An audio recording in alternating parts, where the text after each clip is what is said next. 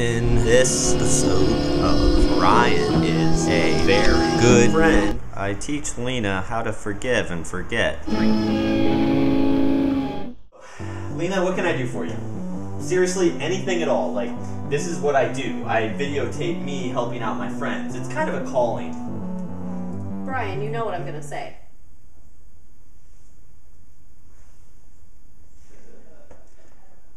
So I could help you watch Jaws. Right.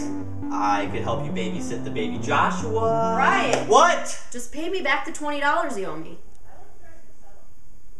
Brian, Lena, I thought we talked about this. it's been 6 months. Lena, I thought we agreed on a progressive layaway option. That was never an option. Can we please just agree to disagree? You don't know what layaway means. Touche, but I do know what bygones be bygones means. Brian, Okay, touche, I don't know what bygones means, and I don't know what layaway means. Or touche. But I do know what it means to be a good Christian. God is dead. Now pay up. Oh, Jesus Christ! Fine.